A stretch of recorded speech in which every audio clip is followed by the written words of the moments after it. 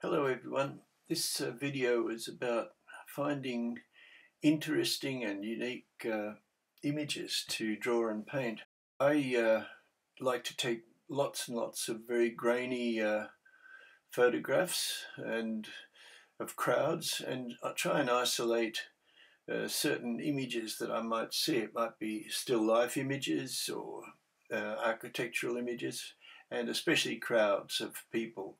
We can find figures.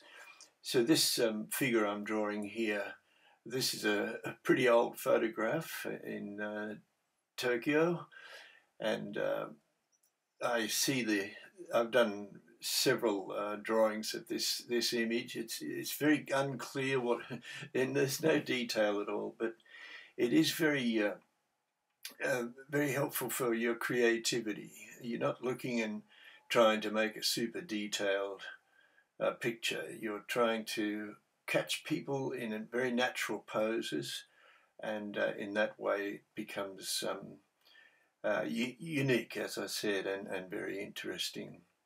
So this is an old watercolor, just a rough image that I slapped up, as it were, years ago, and I thought I might make a video out of this one to show you how we can make an interesting picture. Especially, I like to tell some kind of story often when I'm drawing and painting, and so in this case it's quite enigmatic. The girl is buying a ticket, and you could pose all sorts of questions about where's she going and is she going to meet someone, that sort of thing.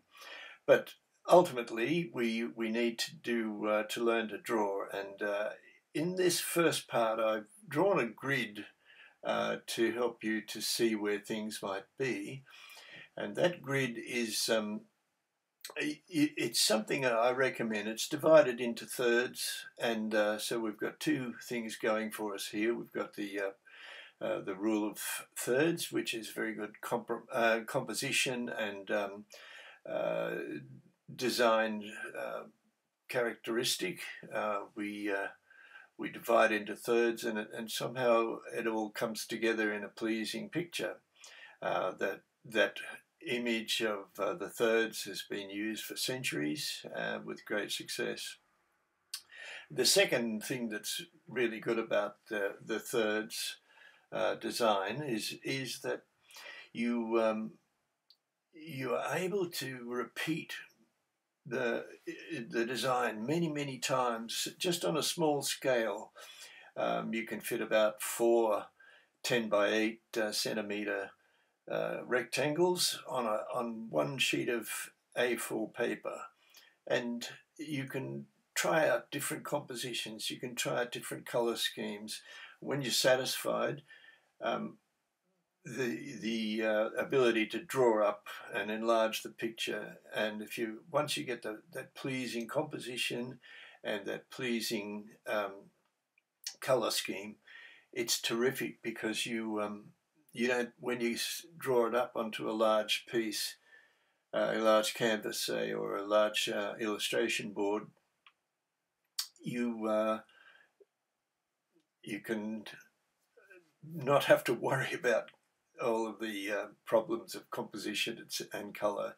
You've already solved those problems, so you go into a different mindset. You really do go into creative mode then. So, for example, I found this old drawing that I showed you, this little watercolor, and I thought, oh, I really like this. I put it on Instagram, and people really responded to it. And so I thought, yeah, I've always wanted to do a large painting of this, a large oil painting, and so I thought, well, I'll start to work this drawing a bit more. So the main thing when you're drawing something like this, just to go back to this image, is just keep the lines nice and light. Don't worry about detail. There's obviously not much detail to look at.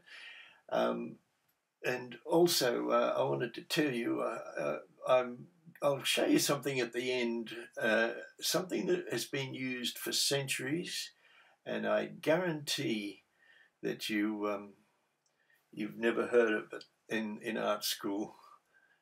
So yeah, I'll come back and at the end and tell you about that.